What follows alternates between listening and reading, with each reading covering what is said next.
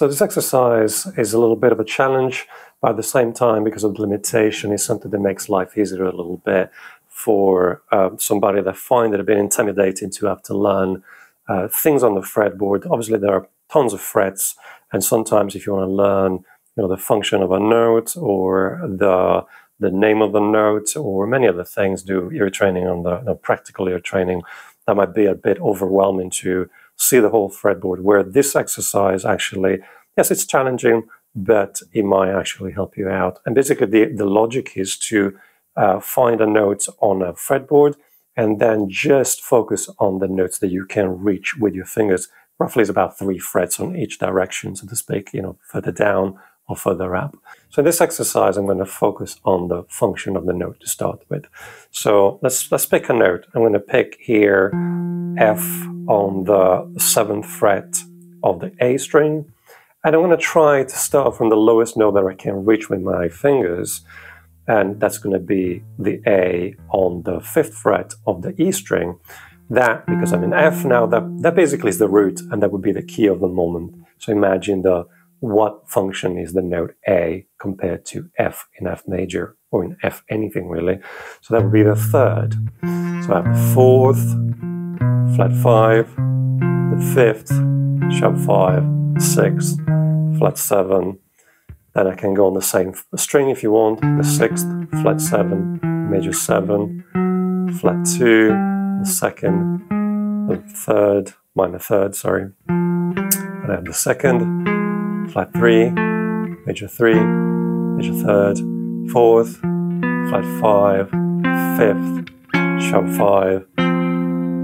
That's the 5th again, slightly out of tune, sharp 5, 6, flat 7, and so on, major 7, root again or octave, flat 2.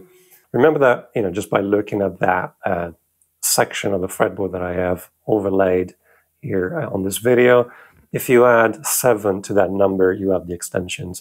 Most times, sometimes you have to think about it a little bit, like the minor 3rd, the flat 3 can be a flat 10, but also the sharp 9, if you think of it as the sharp 2nd, so to speak, which is something that we rarely say, the sharp 2. We think about it more as an extension, as a sharp 9. So again, if you add 7 to that number, you usually end up with an extension. So this could be quite useful in the moment where you have to add extensions, let's say, to a chord or to analyze a chord, so you know what's going on in the area, and you don't have to worry too much about the rest. Obviously, it's great to know it if you know your major scales and you can just think of the notes. There are many ways to achieve this. This is just a practical way of doing this. Another way that you can explore that section of the fretboard is to just, let's say, the notes around that area. So you pick one note, and then wherever you can reach, you call that note. So let's say A, B flat, B, C, and so on, C sharp or D flat, D. An easier way would be to start from that note that you picked. So let's say for F, as I know before, is E, E flat, or major 7, flat 7, and so on. Another way to challenge yourself would be to just play that first note, listen to it, and then sing another note. And try to find that note. That was the minor 3rd. So that could be a practical way to do your training, but it's focused on the area that you can reach. Because if you think about it, wherever we're playing, most of the times, it's just where we can reach that we can play. So if I do that enough, I will have a local knowledge of the fretboard.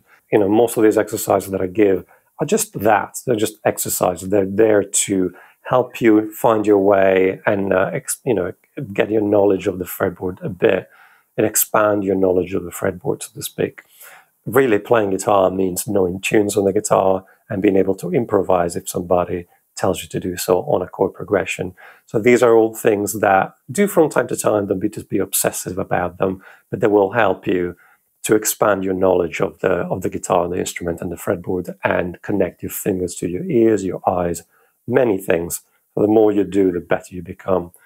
But as I said, ultimately, I would say that knowing tune on the instrument and knowing how to improvise and create something that is beautiful and emotional is the goal. These are all tools that will help you to get better at this. Excellent. As always, subscribe, share, the usual stuff. Okay, I just wanted to remind everybody, as I've seen there have been quite a few subscribers in the last couple of months, there are some freebies that you can download from my website, some templates and tracks and stuff like that. So first one, when you sign up to my mailing list, don't worry, I've rarely sent anything out. I will not spam you. The first one is a Guitar Kit Lite. This is a smaller version of a bit of bigger product that I will show you how to get later. Basically just a bunch of templates that are quite useful for guitarists, teachers, and just if you're learning guitar. So, chord charts, 7 chords, pentatonic shape, the 5 shapes, major scale, 3 note per strings. There are a bunch of things, something to do with modes. And obviously there's a link to the bigger product with all the templates that you can get in that. That's for sale, like all my other instructional things that I've made, and they're all digital downloads.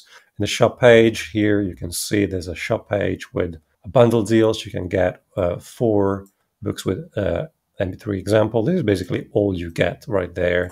And obviously you can read about them in the rest of the page, and you can buy them individually in the rest of the page. When I used to sell them individually, which I still do, it's roughly $150. You can get them from a donation of about 15 minimum, and you can just pick, depending on how much value you feel you'll got from my videos, from my lessons. To get the freebie, so to speak, all you have to do is to sign up for my mailing list, as I said. So how do you do that?